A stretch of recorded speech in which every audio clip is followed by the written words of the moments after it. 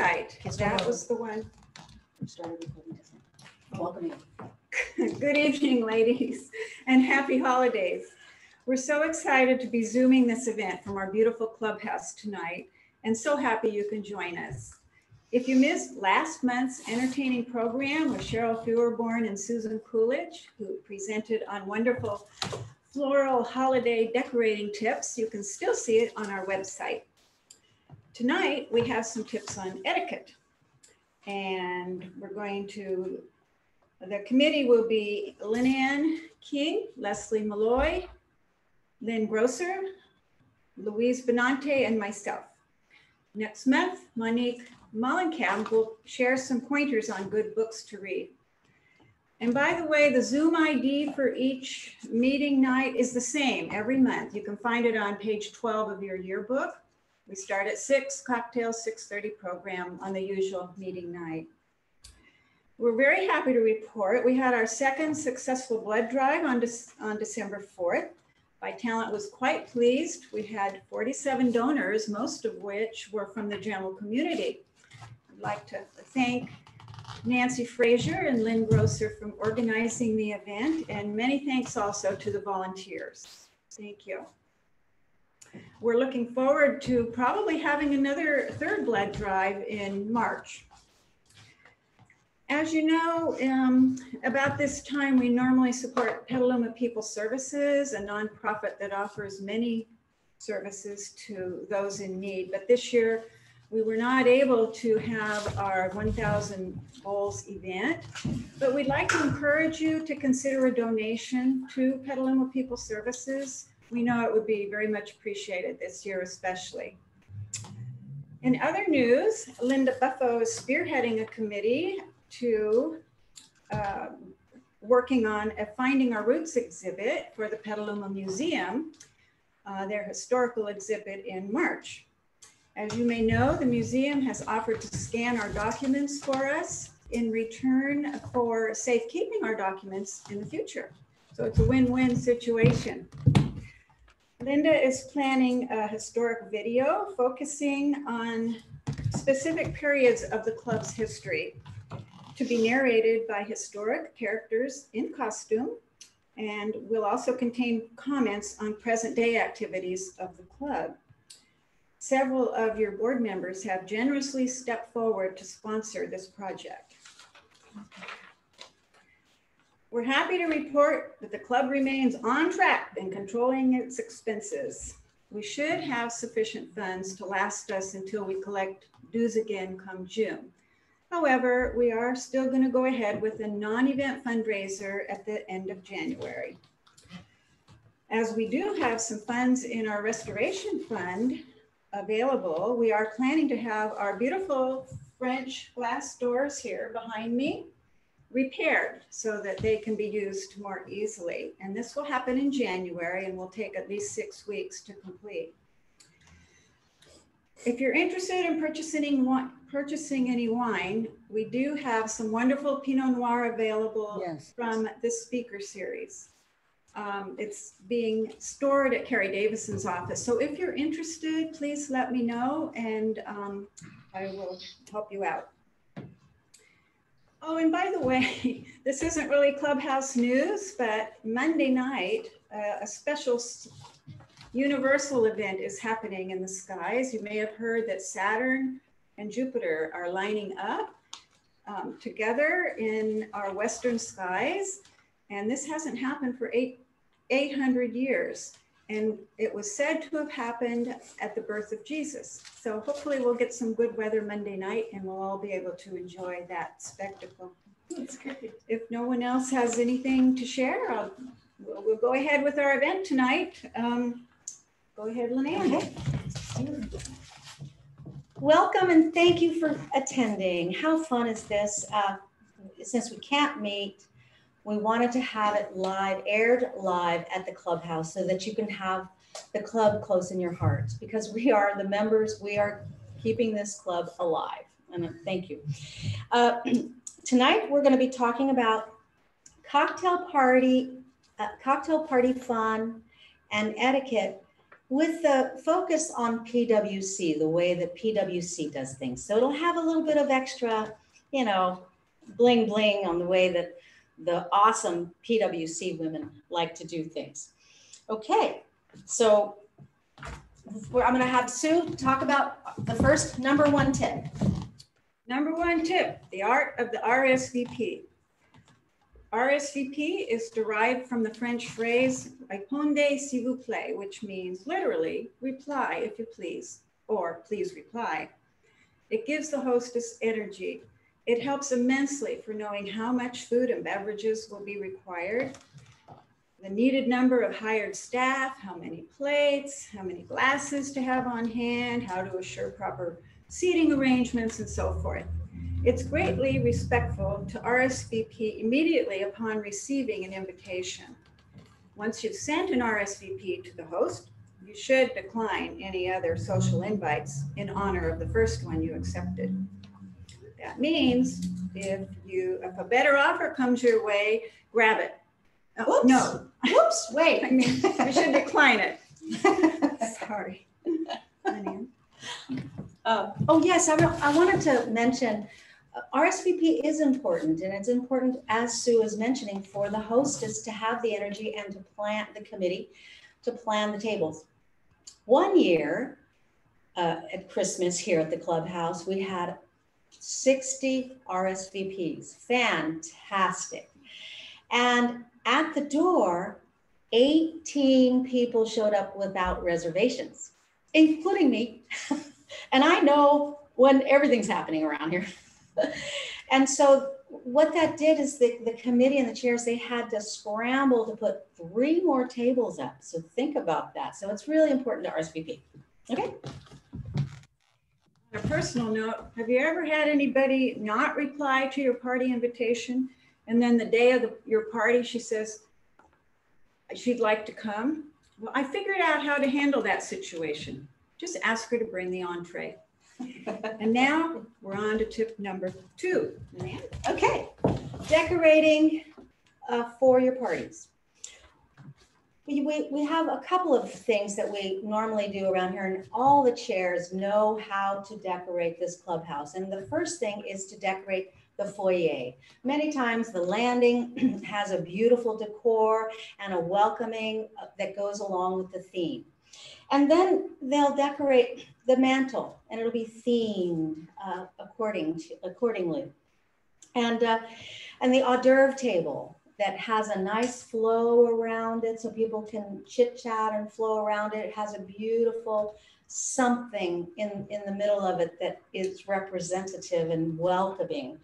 And then the table centerpieces, very, very coordinated. That's what makes it real special to come.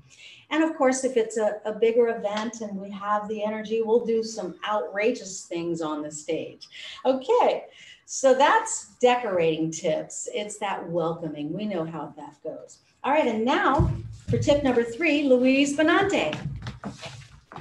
Hi, everybody. Merry Christmas.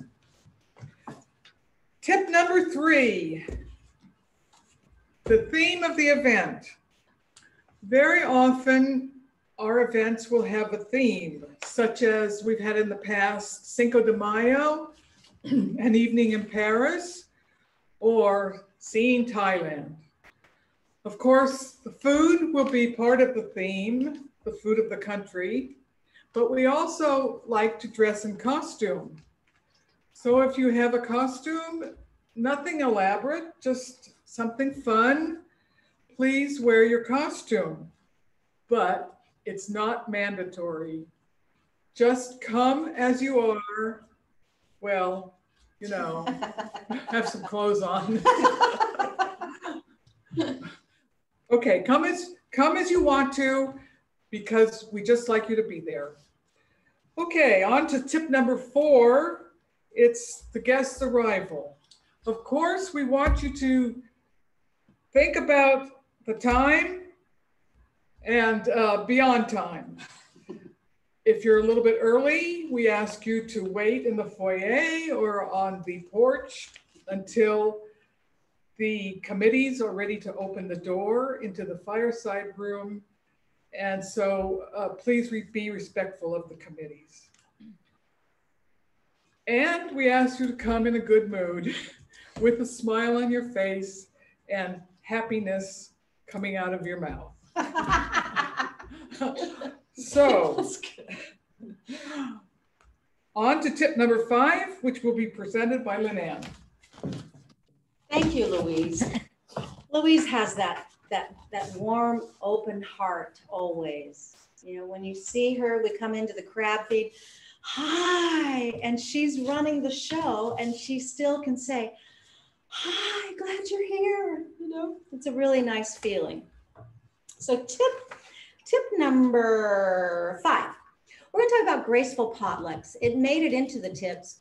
It's not that we do potlucks when we do events at the club, but often we'll do side things like the thank you party brunch at Esther Shao's home.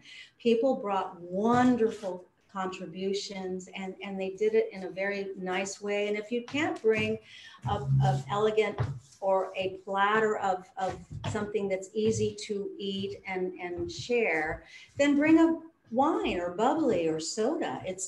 Those kinds of things are really important. The thing you don't want to do is like bring bread that needs to be cut or soup that needs to be heated. And then when you're done, when you're ready to leave the event, make sure that you collect your platter and the utensils that you brought to serve it, because if the hostess has to keep, the hostess has to keep track of all of the platters and who it is and track everybody down, it's like, it takes it away. So just remember to bring everything that you brought. We also had a party here with Jim Dowell, and he was our custodian and for 17 years. And we threw him a party, and the luncheon ladies came and the evening ladies came, and it was really fun. And it was just like that. Just when we do a holiday decorating, and it's a small committee, people bring things to share.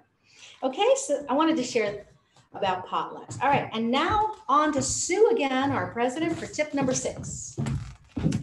Tip number 6, common courtesy. At our large PWC events, we should always remember common courtesy. Be sure to turn off your cell phone, your pager, or any other gadgets that may be disruptive before entering the event. If you expect a business or personal call, step outside to handle it. Oops, my phone's ringing. Oops, sorry. Have you ever tried to hold a conversation with someone who gets interrupted by a cell phone call? It's very annoying. Also, we should listen respectfully if someone is speaking, especially the president. If an entertainer is performing, please be silent until the end. That means no talking. However, it's fine to take pictures. And now for tip number 7. Lynanne. Okay. Is that mine? No. Okay. All right, tip number 7, hostess head. It's an interesting term, hostess head. Think about when you've thrown a party and you want everything to be perfect and all the details done. The bar is set up, the entrance is set up, the decorations are set up, the front is swept, all those little details. And so often a hostess will be a little crazy, and because she wants it to be perfect. She wants it to have the image of what she created to welcome everybody. So it's very important to respect that. And Louise talked about that by not arriving or banging to get in the door before everything is complete and done. And so if you do arrive and come into the room, take care of yourself. Don't be asking questions and it's all about you. Manage your energy, come in And you can see where the bar is. And if you have a guest, bring them to the bar. You can take care of yourself and you're not demanding extra attention to make them crazy. Hostess head. It's an interesting term. Okay. Now, we are now going to go live on to Leslie Malloy's home, where she is going to be presenting tips 9 and 10. So Terry Ann, take it away to Leslie Malloy.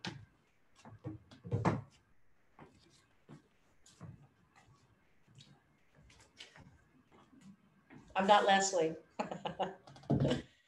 So, Leslie, can you unmute yourself? There you go. There you go. Okay. Merry Christmas, everybody. Happy New Year. Coming from Leslie's home, I'm going to talk about the hosts welcoming the guests.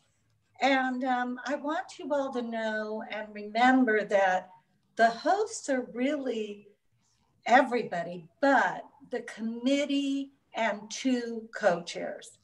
And so after people line up and pay their money, there are going to be some people that have little name tags that you can tell that they're either a guest or a new member. So it's the job of the committee to appoint 1 or 2 people to stand in the doorway to the fireside room and introduce themselves to the new person, tell them where the coat rack is, show them where the appetizers are, show them where the bar is. And also, because you have to get back to your station, bring them and introduce them to 1 or 2 other people that might be standing in a group. Those people, and this is where it comes for all the members' responsibility, is to welcome that new person in, ask them some questions, ask them questions about themselves. For example, where do you live? Who brought you? How did you find out about the club? And we want to make an emotional connection with the guests. So here we get into number 9, which is about mingling. So when we mingle, we want to exactly do that. We want to try to connect with the new person or even our members that haven't showed up in a while. Because if we make an emotional connection, most likely we'll retain members and new people will join. So mingle away, people, and do avoid those 3 topics that we should avoid, right? Politics, religion, and probably sex too. Okay, so go ahead and just, forget about those topics. And as Louise said, bring your smile and talk about pleasant things, which, to be honest, most of us usually do. Okay, now I have tip number 10, which is another thing that members can be aware of is the committees have worked really, really hard, and the co-chairs, to give us a themed and really nice event. So it'd be really nice if you remember to, give them a little praise and appreciation. Gee, we really like the food. If there's a guest speaker, compliment them, compliment the committee's outfits or anything you can think of to show your appreciation. And now moving forward, we have number 12 back with, I think it is Lynn. We have number 11. Take it away, Lynn. It's number 11. It's number 11. No, number 11. Sorry, number Back 11, Lynn. Back to the clubhouse. No, Sue Bunker. Sorry, you guys. So number 11 is Sue Bunker. Sorry about that. Okay, so Terry Ann, can you take us back Sue. to the clubhouse?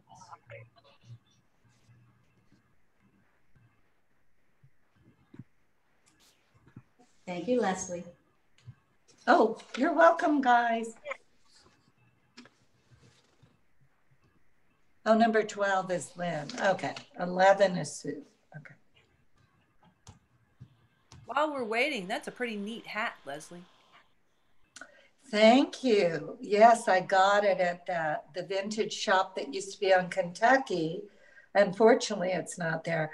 I think I've worn it to a couple of events. I've had it for a few years. You know, I figured I needed a good hat for the women's club. In the immortal words of that Scarlett O'Hara, what, this old thing? Oh, I like that. This old thing.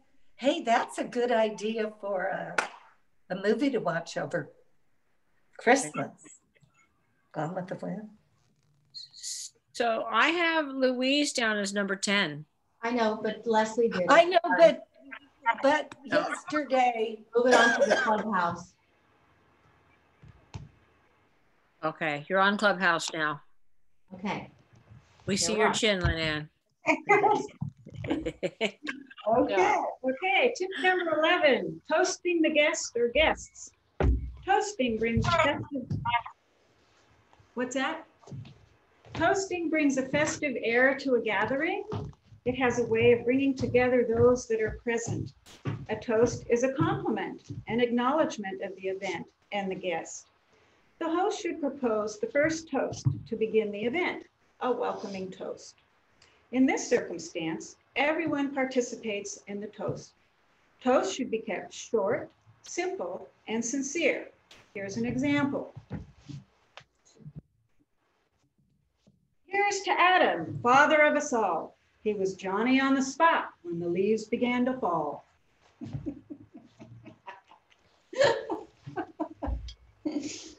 Excuse me, for some reason, Leslie is still on speaker view and Sue is not. Yeah, I was noticing that too. So it's. Oh yeah, you want to replay that because it's a little skit.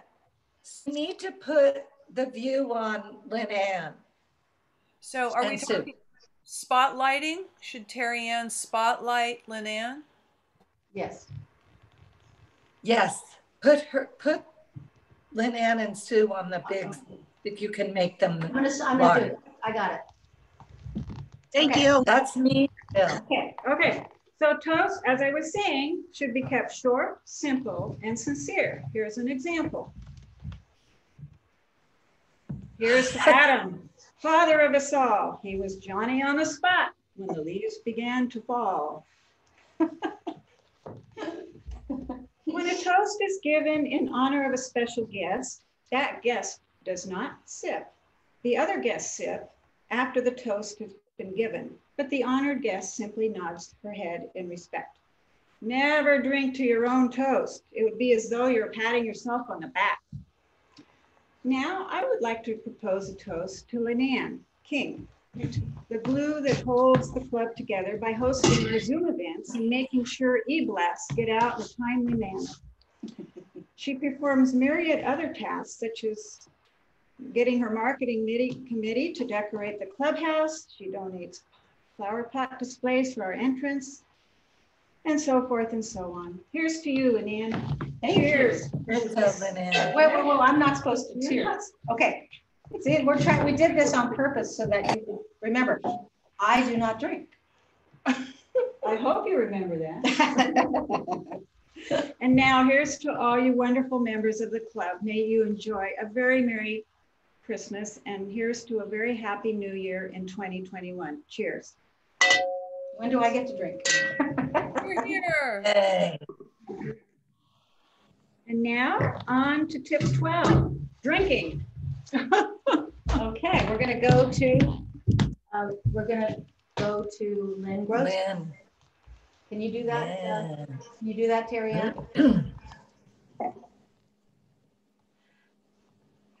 Well, I can't I hear her. don't Maybe see she's Lynn. muted. I don't see Lynn on here at all. Did she drop off? She's not on. She's there. She's muted. I'm here. There she is. Okay, I'm trying to find you. Let me go. There it is. I'm gonna spotlight her. Okay, there it is. Okay, there's. Oh, I see. You ready to go? Electric Lynn. I don't Electric see Lynn. Happy holidays to all of you. It's a pleasure to be with you. virtually. I'm going to talk a little bit about what we were just doing. We were toasting, we were drinking. And as the hostess person holding the event, some helpful tips would be, for example, instead of saying, "What may I get you?" and they have absolutely no idea what you have, and maybe order something you don't have, like Dom Perignon. Ooh, I don't have that, but I have Corbel. It's better to give them choices, the guest choices. So if you can say perhaps something like, "I've got a nice IPA, I've got a local Chardonnay from Sonoma County, etc." It narrows it down, and it helps free you up from getting bogged down in trying to entertain and tend to all of your guests. And certainly as the guest, depending on what you do select as your beverage, don't be kicking back with that IPA in the bottle. Ask for a glass. Certainly this isn't a football game in front of the big screen or whatever. So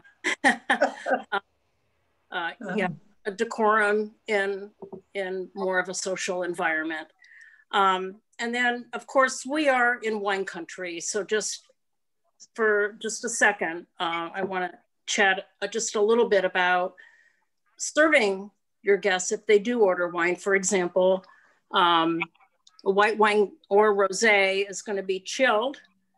And you'll notice, if you can see, I'm holding the glass where my hands are not on the part of the stem where it's going to come into contact with the bowl. And this is because we don't want to mess with the temperature of the wine. And also, as the server, we're keeping enough room in the bowl when we pour that we have the ability to let the guest swirl, sniff, and sip. And the same concept with the red wine, enough room in the bowl, same thing. So in short, the answer to that is not to fill her up, leave room. Anyway, moving along, we have the water station that we want to chat about just briefly. It's in fashion, and certainly we promote it more, especially alternating during the event, as well as when guests are in the second half of the event and are thinking about getting on the road, wanting to kind of dial down, having a good time, but making sure they're hydrated. So have that area separate from your bartending area so that they can help themselves pretty much. And when they do depart, they have something perhaps that's ready to go in its own container and be on their way. So for example, our Sips and Bites, can't wait for that. Again, I actually helped out with that when we had the last one in 2019. It was wonderful. And the water station was absolutely perfect. So I say, if you were there, a lot of people were, take off that page because it was spectacular. So anyway, that's all I wanted to chat about. Again, happy holidays. And I'm going to turn it back live to the clubhouse. You good with that, Terry Ann?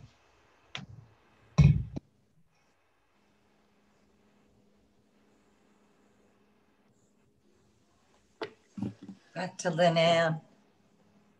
Where do you want me to go now? Clubhouse. Go back to Lynn Ann. Oh, I got you No, guys. don't talk, Mom. Are we ready? Spotlight. Hold on a minute. Oops, now I've got Lynn. Yeah. Okay. Okay. Yeah. Tip number 14, eating. Cocktail parties like to have various noshes, and it's a really important thing. The first focus, however, is connecting with people and talking and chit-chatting. It's not really about eating and drinking so much as socializing and sipping and noshing a little bit. And in fact, if you are the type that gets super hungry before you go to an event, have an apple before you go, so you're not arriving starving. And you don't want to overload your plate. And so I have made 2 samples of some plates. One is delicate and appropriate. The other one is overloaded. And I'm going to show you in a minute, but never eat directly from the hors d'oeuvre table. Take a napkin, put it on a napkin, or if there are smaller plates available, it's more appropriate to do it that way, which we all know. So I'm going to show you. I'm going to come here. Now here is, oh, it's white. Okay, here is an appropriate dish. It's got a tomato, it's got caviar, endive with caviar that Louise made for us. It has a little egg, and it has a few bites of chicken. I mean, it might be a chicken skewer. That would be appropriate. This is not appropriate. That's too much food. It's just, I mean, you're gonna, something's gonna fall off while you're eating it. Okay, and speaking of something's gonna fall off while you're eating it, one of my favorite things, it's called the balancing act at a cocktail party. And I want to show you how it works. You take a plate and you take a napkin and you have it a little off the edge, okay? And then you take your stemmed glass and you put it on the napkin right there. And then you put your thumb right there. Now you have a place to put your food, your little bites, because we don't fill the plate up, we just have a little tiny bites. And you can fill your drink, and then your cocktail parties is fine to eat with your fingers, and you just wipe your fingers here. So that is the balancing act. I think it's just one of my favorites. Okay, and so next we have back to our PWC President Sue for tip number 16. Okay, tip number 16, knowing when the party's over. If an end time is indicated on your invitation, plan to leave then. Certainly no later than 15 minutes after the published time. A few clues to watch for are the closing of the bar, the disappearance of the service staff, the turning off of music, the dimming of lights, the removal of your tablecloth. Do you think that's obvious enough? As the chair, you can say something like, "It's been a wonderful holiday celebration. How did it get so late?" Now on to tip 17, graceful goodbyes. If you must leave an event early, be discreet. Exit quietly without disrupting the other guests or calling attention to your departure. Compliment the chairs and committee members on how wonderful the party was. Be specific about some of the wonderful details, like the great program, the lovely decor, the wonderful food, and so forth. Okay, now we're down to tip 18. Okay. Lingering after the party has ended.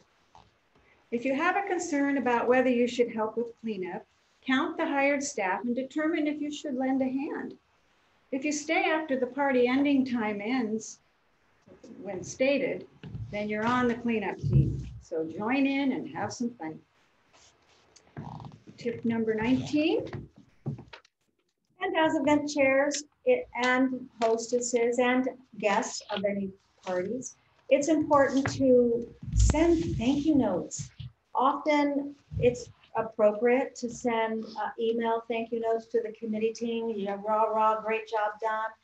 I have a collection of thank you notes from Sue and various people at PWC, and it makes me so happy. You know, it just feeds me to do more, and it's a lovely thing. to get a thank you letter in the mail. I mean, don't we kind of flip through it? Oh, bill. Oh, there's one. It's exciting. So thank you notes are very, very nice. And emails are great and texts are great too.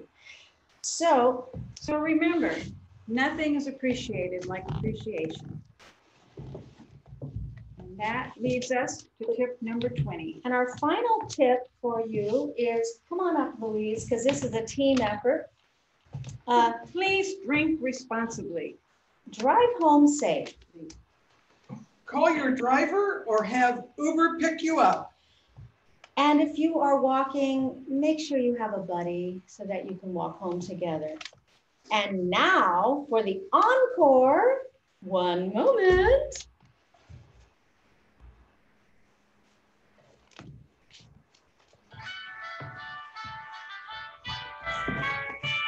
We wish you a Merry Christmas. We wish you a Merry Christmas. We wish you a Merry Christmas and a Happy New Year. We wish you a Merry Christmas. We wish you a Merry Christmas. We wish you a Merry Christmas and a Happy New Year. Good job, ladies. Happy New Year, everybody. Happy New Year. Happy New Year. And that's our program. That was fun. I'm so Thank you for doing Thank you, Carol. Awesome job. Thank you for sharing. You did a great job. Good job, all of you. Actually, I actually learned something. I mean, that whole, I've never known how to balance the glass and the plate. Me I'm either. a person who's too hungry. What was a good tip? Too much food. Oh, yeah, look at Sue with that glass. You need to bring that to the board meeting. Yeah, that's amazing. Where'd you find that? In the basement. In the Women's Club basement has everything. Yeah, Louise and I bought those for the first pair evening in Paris. We did it twice with the cassoulet.